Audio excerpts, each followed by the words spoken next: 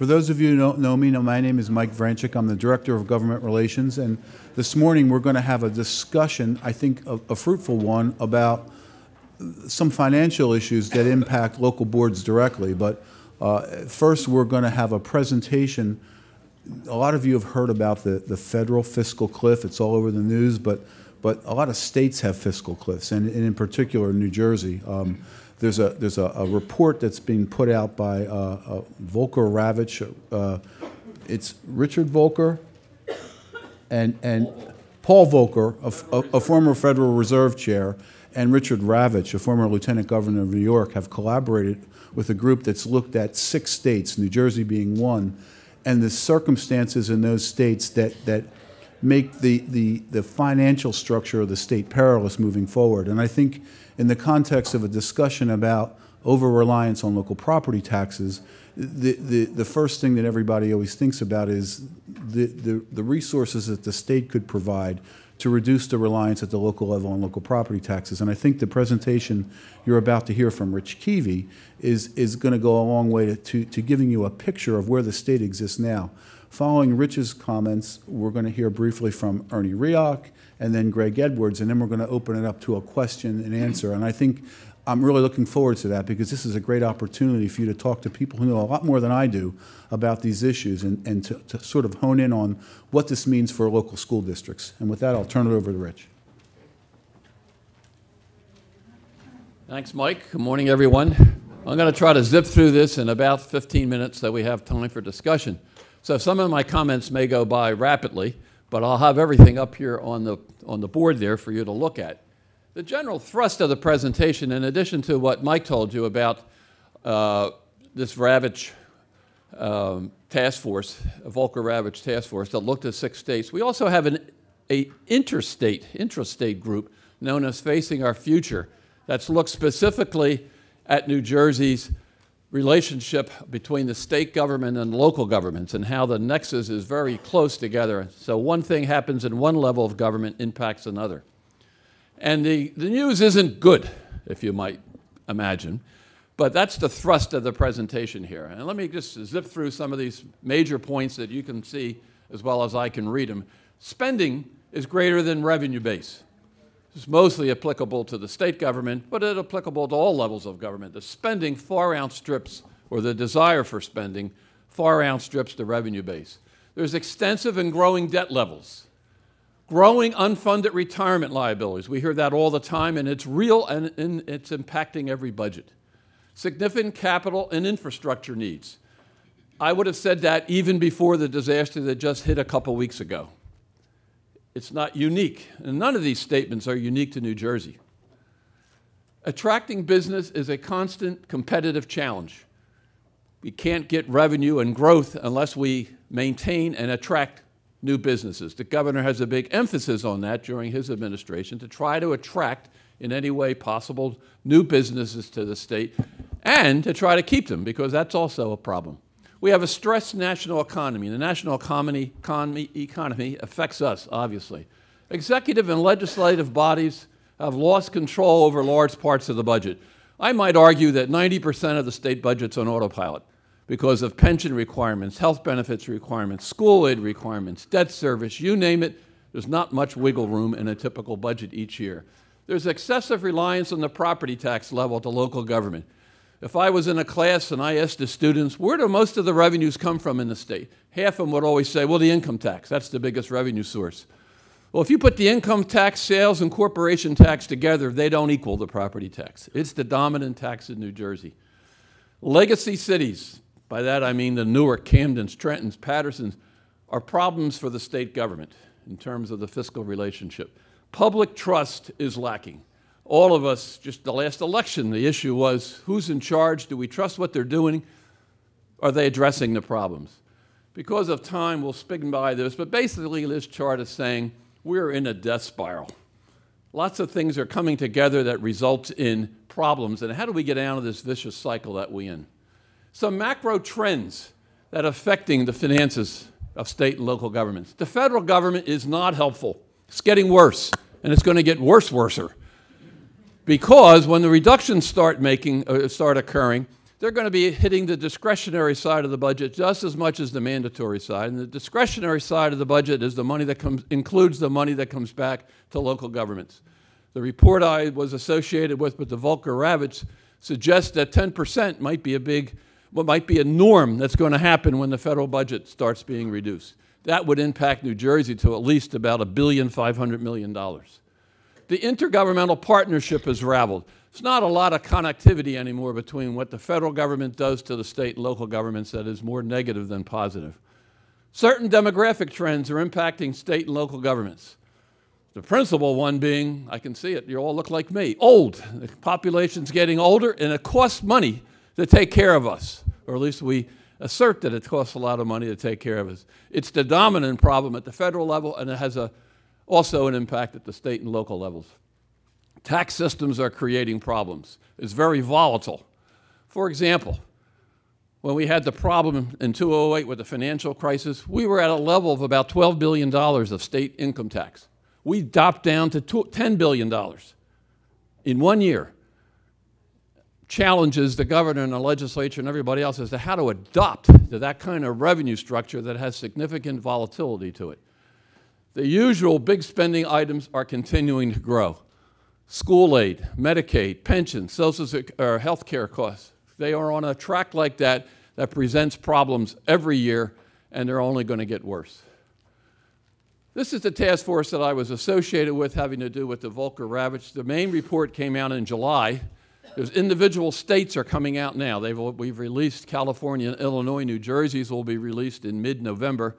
I'll let Mike know about the date in case you guys and gals are interested in coming to it. December, I'm sorry. The presentation will be, I think, around the 15th at the Marriott in Trenton. But here was their conclusion of what are the threats. Now, we're talking about state governments here, but obviously the threats to state government creates threats to school districts and municipalities. Medicaid spending continues to grow out, to crowd out other needs. The federal deficit reduction threatens the states. We already commented about that. Unfunded retirement systems create risks. We had a big risk here in New Jersey. The governor and the legislature addressed a lot of it, but it continues to be a growing problem, and it will be for the next 7 years at least and further on. Unfunded, narrow and eroding tax base and the volatile tax. I gave you that example of the income tax dropping down to suggest to you that the tax system in New Jersey is volatile, and it's heavily dependent on the property tax. You put them together, you have constant pressures.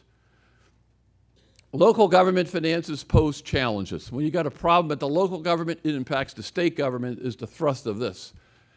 Contrasted to the other 5 states that we looked at, New Jersey has exceptional oversight and control of municipalities and school districts. Lots of states don't have what we have. Division of local government, the supervision of the local finance board. Over the years of a history, the state has stepped in and helped out municipalities and school districts when they were in distress. Not so, if you notice in California, they got a lot of municipalities and school districts going bankrupt. State laws and practices hinder stability. Some states, New Jersey doesn't do this, you do cash basis worth of budgeting. They roll over bills. Illinois has 7 months worth of bills they haven't paid. We don't do that in New Jersey, thank goodness. In New Jersey, K through 12 funding is a significant part of the state budget. 40% of all spending is automatically going to school districts. It's a dominant cost in the state budget, growing. Crowds out a lot of other expenditures, might argue. You may not agree, but I might argue that. This is another chart having to do with what I just talked about was a thrust of the Volcker-Ravitch task force. This is a group here of what I call volunteer groups of former cabinet people in New Jersey state government. There's a former Supreme Court justice, actually the Chief Justice, former state treasurers, both Republican and Democrat, former budget directors, me, former people who were lobbyists. It's a whole mix of people, not Republican, not Democrat, even though some of them were, but people who are interested in the state. So they're looking at the crises facing New Jersey specifically.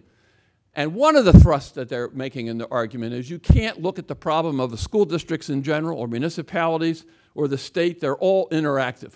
So much of the state budget goes back to municipalities and school districts.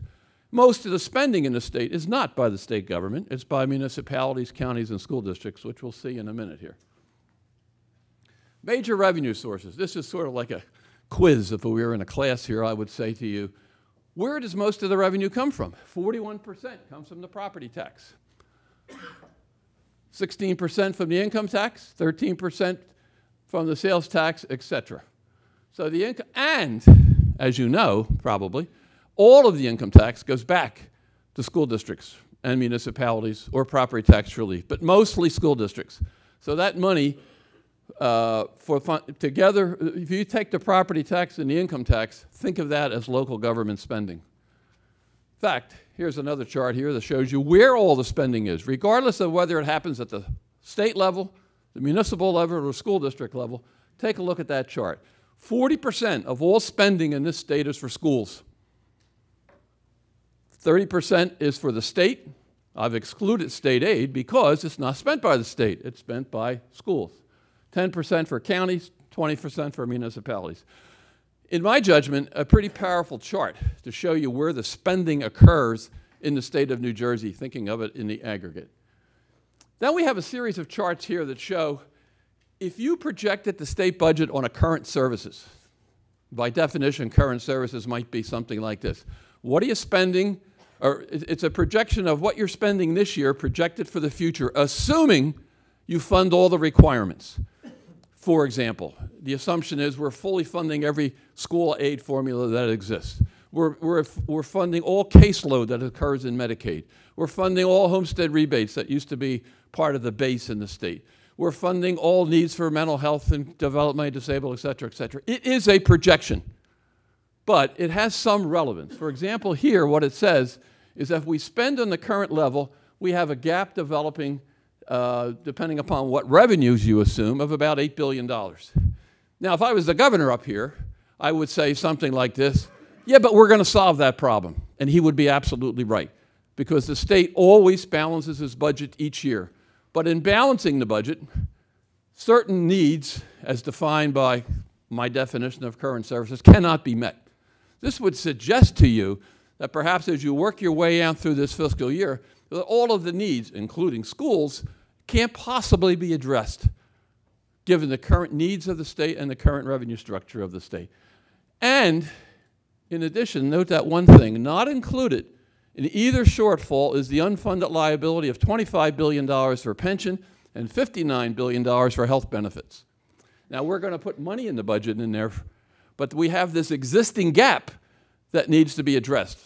The governor, again, together with the legislature, has proposed and implemented a lot of changes that have put the retirement systems closer to being funded.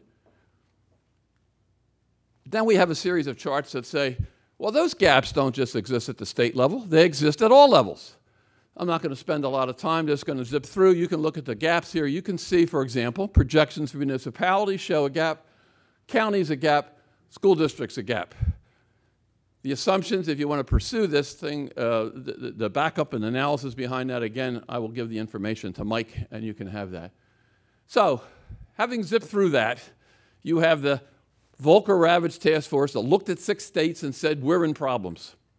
Some states worse than others. Obviously, if I was ranking them, Illinois would be in the league by themselves. California not far behind them.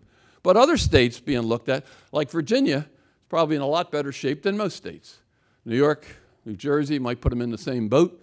Troublesome, but have dealt with their problems. But the problems are going to be increasing and growing. So here's the major recommendations of the task force. And you might say, well, these don't solve the problems. That's true. But they position the states to do better. Accounting and transparent finances. Don't do any of this cash-based accounting. Make sure all your financial statements are done with proper accounting standards, and you will have a better understanding of what's going on. Lots of states, not New Jersey, don't do the right thing. Multi-year forecasts. The point being here, when you put a budget together in year 1, you should be projecting what that impact would be for the next 5 or 6 years. Similar to what I put out there in describing the projection of the current services. It doesn't mean you have to fund it. You can't ever fund all of these needs out there, but it gives you an idea of what the forecast might look like and how you have to address them. What has to be, in effect, reduced. Realistic counter-cyclical tools, rainy day funds. You need to husband some money and hold them back because the business cycle is such a phenomena that every year or every period of years you're going to have cycles that drive the budget revenue up, and sometimes it's going to go down. You need some protective monies, if you will, a rainy day fund. Retirement systems need to be responsible. Reform tax structures. Might be worth a while for several of these states to take a look at their tax structure. Maybe it needs to be changed to make it more effective. Some people would argue we need a higher income tax rate. Other people would say that drives people out of the state. Maybe we ought to be fixing other aspects of the tax structure. Maybe we ought to be reducing the corporation tax rate to encourage people. It's a whole myriad of options that could be looked at. I would hasten to say it's not going to be a solution to long-range problems, but it's worth taking a look at. Federal and state governments need to cooperate. I made that point several times. Control health costs. You know, the whole campaign recently for the presidential election hinged on some parts of health care costs. They are driving and are going higher. In the state budget, Medicaid is a dominant source.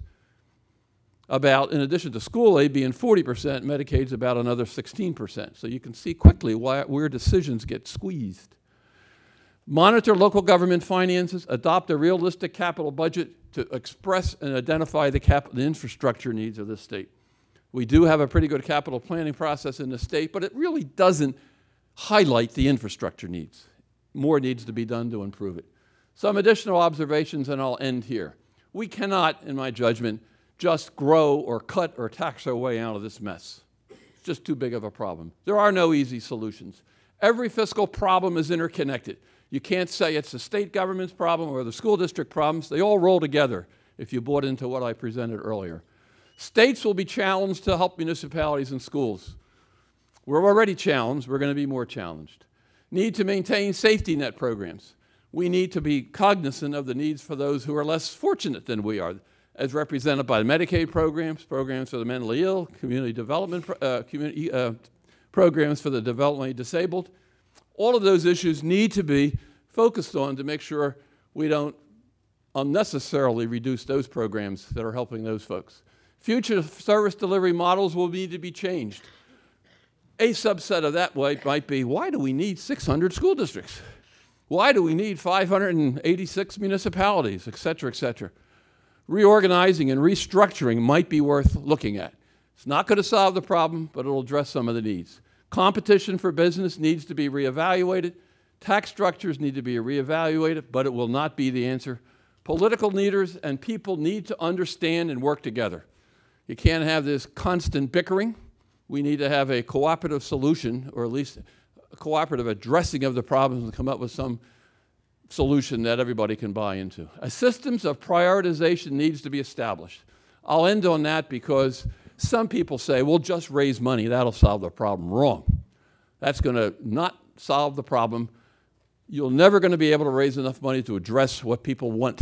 So there needs to be better prioritization, a better system of re-identifying how we're structured, and that those together with a reevaluation of the tax system might place us in a better way to proceed along. Thank you.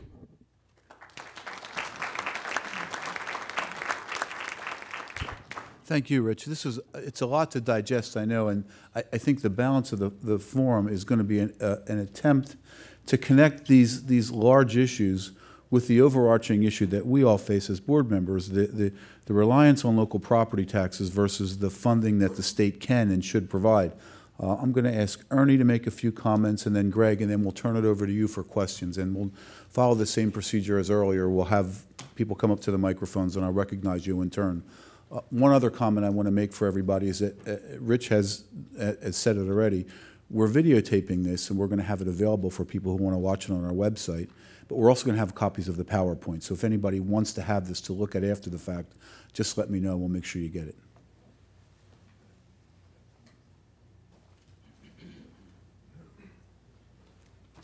Thank you, Mike. Good morning. Everybody hates the property tax. I've said before, and I'll say again, I think sometimes that every baby born in New Jersey comes into the world screaming, property taxes are killing me. But if I were sitting in your seats, I would be very cautious about any proposals for drastically reducing the property tax for schools, drastically reducing the schools' reliance on the property tax. What are the alternatives? One of the problems is that the property tax is huge. As Rich has mentioned, the property tax produces more money than the income tax and the sales tax combined. If the only way you can reduce property taxes for schools in a significant way would be by shifting the burden over to some other tax, either to the income tax or the sales tax, probably. One of the problems is that the income tax, again, Rich has mentioned this, one of the problems is that the income tax in New Jersey is a very volatile tax. When this tax was first implemented back in 1976, it was pretty much a flat tax. The tax rates were either 2% or 2.5%. And as a flat tax, it was a relatively stable tax as far as income taxes go. But over the years, we have made amendment and amendment and amendment to the income tax law, which have raised the rates, the upper rates, and kept the lower rates about where they were before. So the tax, which was a very flat tax originally, has become a very progressive tax in New Jersey now, which means that most of the income tax is paid by high-income taxpayers. And New Jersey high-income taxpayers very often are tied into the New York financial markets.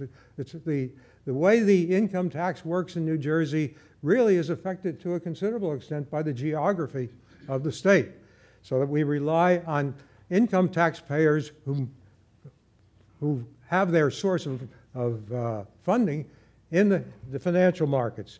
And you know what happens to the financial markets. They go up and they go down, and they go up and they go down. Hopefully they go up a little more than they go down. Actually, income tax revenue rose about 12% in 2006. The next year, 12% in 2006, 7.5% in 2007, and the next year, 2008, it went down 17%. I don't think that's a very stable way to fund the public schools. So I would stay away from the property tax in terms of putting a large part of the funding of the schools on that basis. The sales tax also is volatile, but not quite as much as the income tax. Sales tax revenue dropped 7.3% in 2008. You don't want to try to fund your schools with a tax that bounces up and down like this. The property tax has a lot of good qualities. I've been trying to emphasize that it's stable. Despite the recession, property taxes have continued to rise. People say that's a terrible thing. In terms of financing your local school budgets, that's a pretty damn good thing. It's a highly productive tax. I've mentioned that it exceeds both the sales tax and the income tax. It's a tax which is difficult to evade. It's a broad-based tax. Everybody pays in some way for the property tax, either directly or through the rent that they pay. It's the only tax that's controllable at the local level.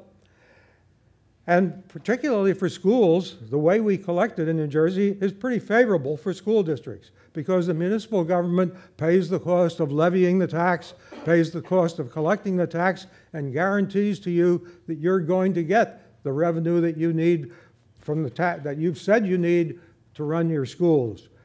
If the money doesn't come in, the municipality picks up the ball, not the school district. Actually, the burden of the property tax in New Jersey is much lower than it used to be. Back in 1971, the average state tax rate was $3.57, the equalized tax rate. $3.57 in 1971. In 2011, it was $2.07. We've done a lot in the last 30 or 40 years in terms of bringing down the burden of the property tax in New Jersey. Now, I don't want to give the impression that there are no problems with the property tax. There are. The biggest problem is that it depends for administration on 566 different local taxing jurisdictions. And some of them have a lot of taxable property, and some of them have very little taxable property. So in that sense, the property tax is not very equal across the state. Actually, Sometimes when I make this suggestion, people run screaming from the room. But a statewide property tax with some redistribution of that money would make a lot of sense in New Jersey, because the property tax is a good tax, but its burden falls quite differently in different communities. If we could tax everybody at a standard rate and then redistribute that money to equalize resources, I think we would be a step ahead. Finally, why do we hate the property tax? The first thing I said was we all hate it, but why do we hate it? I think one of the major reasons we hate the property tax is the way we collect it. With the income tax, most taxpayers pay most of it as a payroll deduction. How many taxpayers can quote their gross monthly paycheck? No, you know what you take home. Take-home pay is all that people focus on. With the sales tax, we pay it generally in a few pennies here and there, unless you go out and buy a big ticket item, a car or a refrigerator or a motorboat. But with the property tax, how do we pay the property tax? Well, if our mortgage is paid off, we have to write 4 big checks a year. And boy, that really hits home when that month comes up and you have to pay the property tax. If your mortgage isn't paid off and you're paying the property tax as part of your monthly mortgage payment, the two get tangled up, and people think, oh, those terrible property taxes, when they write that monthly check for the mortgage. Let me conclude again by saying pretty much what I said at the first. Be very cautious about replacing the property tax as a way of funding the schools. It's a damn good tax for that purpose. Thank you.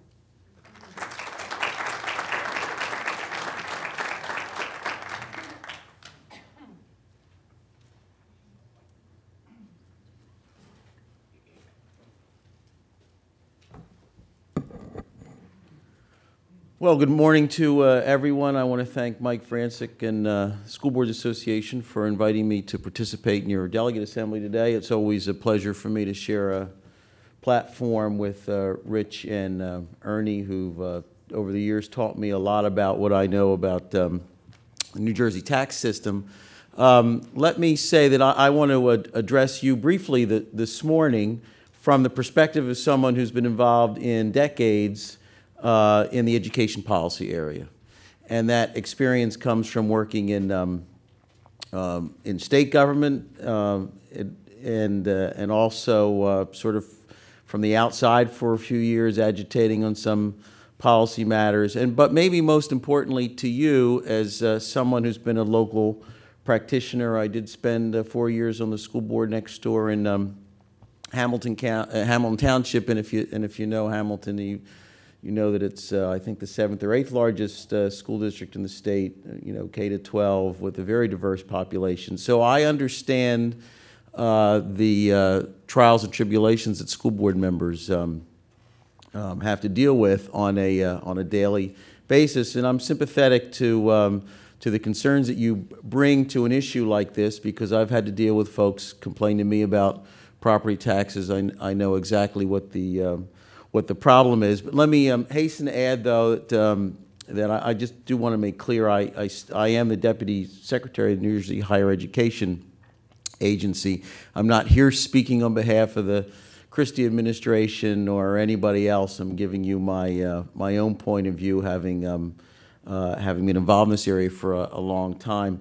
I am grateful to Ernie for putting the property tax in perspective. And I know you probably think, well, how is it that these three folks come here, claim they know an awful lot about things, sing the praises of the property tax system when all we hear are complaints? And I know it's it seems to be disconsonant from everything else you deal with, but I think that some of the things that Ernie talked about are very important to remember. I'm not going to repeat them, but I do want to highlight a couple things and then suggest to you some things you could be advocating, I think, from a state policy perspective that would help deal with the problem that you have on a daily and weekly basis when you talk with your own constituents. the fact that the property tax is a very stable source of revenue, particularly as compared to almost every other option you might have in front of you, I think is no small matter. Certainly from a budgeting perspective, it's very good for you, your superintendents, your business administrators, to be able to look from year to year and pretty much know how much you're going to have to spend and what sort of increases you can plan on. And we're talking about, as Ernie said, in most instances, regular increases. I mean, I would invite you to put yourselves in the position of state policymakers who have in some years actually had to deal with budgets in which revenue was less than what it was the year before. Very difficult situation, one in which local governments, frankly, typically don't have to contend with unless you've had something maybe very significant happen in town. If it's a small community and maybe you've lost a big tax rateable, I don't want to minimize those things, but by and large, that's not the experience that school districts and municipalities and counties have, but it certainly is the sort of experience that state government has, sometimes on an annual basis. I also think that it's, again, important to keep in mind what Ernie talks about taxes collected locally and distributed locally. Now, when you combine the issue of the volatility of state revenues and the fact that it's the state government giving money out, I firmly believe that if you were to advocate for a system in which more money came from the state, collected by the state, two things would happen. The amount of money you get from year to year you would never know about. I think history proves that to be the case because you know whenever income tax revenues are down, what's one of the first things state government does? It cuts school aid. I mean, we all know that. And I don't think you want to put yourself in a situation that would make that an even more likely outcome of a bad or, let's say, anemic economy. So I think you certainly would have a situation in which you'd know less year to year about how much money you're going to get from the state. And the second thing I want to suggest is this. If more money is going to come from state government, you can guess one other thing is going to happen. There'll be a lot more state control. There would absolutely be. Now, in this state, there is already a fair amount of state control in education policy. I recognize that.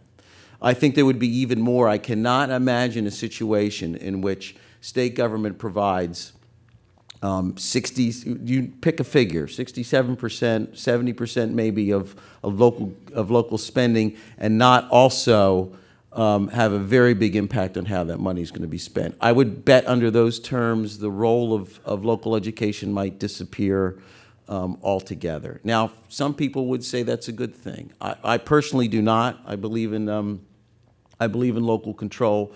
I think there's a lot to be said for it in the education policy area. I can nearly guarantee that I think a lot of it would go away in a situation in which you were relying a lot more on state revenues. I'd also point out one other thing, and I don't know if it's in Rich's calculations, but this is a little bugaboo of mine. I know sometimes school districts don't like to hear about this, but you all pretty much know how much you get in state aid from year to year. But I know for a fact most school districts don't count one very big pot of money that certainly benefits you, but you never see it, so you oftentimes don't appreciate it. And that is the fact the state government pays every penny of your pension contribution for all of your certificated employees. And it also pays for the health benefits for all of the retired certificated employees who have more than 25 years of service.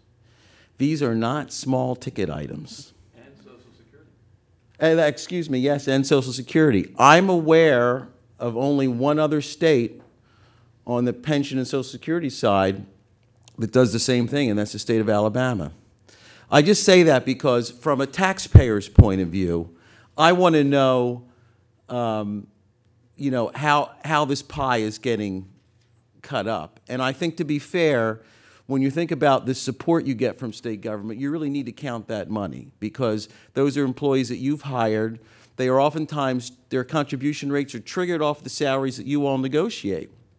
But the state comes along and makes those contributions, and you have no liability for them whatsoever. Now, I understand state government's not, done the best job in managing that liability, but in fact, that's not really your problem. It's the states. So I do think that when you look at the reliance that we have on property tax in New Jersey, and it is admittedly high. I mean, I think maybe second highest in the country, behind New Hampshire.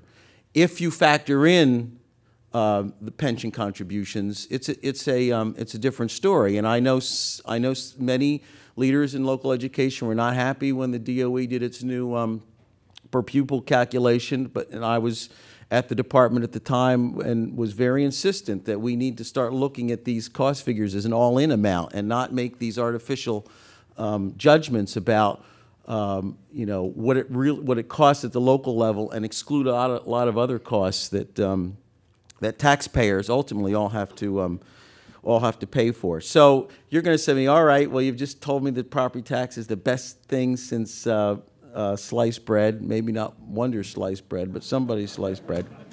And so, Greg, I feel completely unsatisfied by this whole discussion. So let me offer you some suggestions, I think, that would make a difference to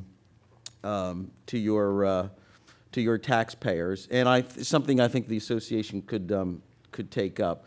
I don't want to speak for Ernie. He made one suggestion, which is a statewide property tax, and I'm not sure where I fall on that issue. I do think, though, that an increased effort to provide targeted property tax relief to those who really need it would be helpful to all of you. So what I'm talking about is some sort of circuit breaker system, which we have a little bit in the senior program now, where you might cap the property tax in terms of how much of your income is going to pay for the property tax.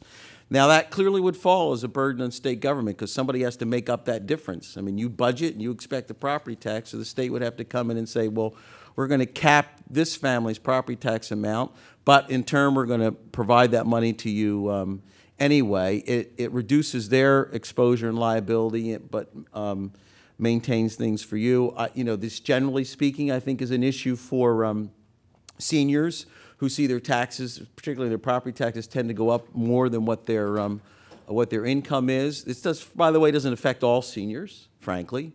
Sometimes I feel that seniors today are in a better situation than I am, but for some it is a problem, and so I think that's one thing you ought to look at. The debate that happened was instructive, I think, between the governor and Senator Sweeney over the governor's income tax proposal. Senator Sweeney came back and said, well, we ought to be giving a credit off the income tax for property taxes paid. Now, which I think is an interesting idea, and of course the governor said, well, I can work with that. You may recall that some years ago, a version of this existed in New Jersey, and that was to give credit. And the credit applied, rightly so, I think, not to all property tax, but to property tax paid in order to support local schools. The reason why I like that approach is because, and let's face it, for most folks, this is an issue for suburban school districts in which you have a sort of ugly dynamic that occurs. You have a lot of constituents who are paying income tax. That money gets collected and gets sent everywhere, but except to your school system. And they have to pay an awful lot in property taxes. So I think that if you had a system in which you gave a credit based on the school tax, you could begin to provide the relief to those who are paying the most to support education. And I think that, frankly, when you look at the big picture, I don't think that's an unfair way to go. Now, I recognize that would not provide as much relief to urban residents, but then again, they are already benefiting from an awful lot of state aid that's already going into those communities. So I offer that as a possibility. And thirdly, some states now have begun to experiment with education savings accounts, which would operate similar to what an IRA does or a health savings account, which allows taxpayers to set up an account and spend money out of the account for educational purposes, and they would get preferential tax treatment for the contributions made into the account. Property tax or an income tax credit or deduction, you know, there's lots of different ways to do that.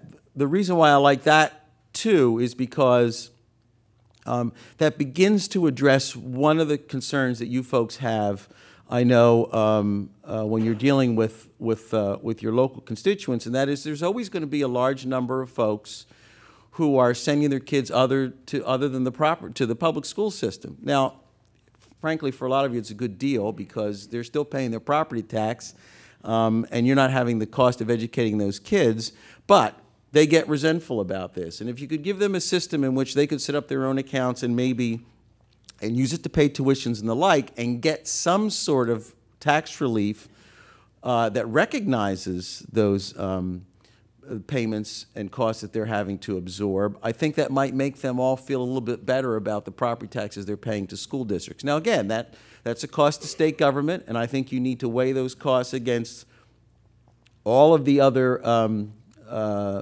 priorities you might have as an association.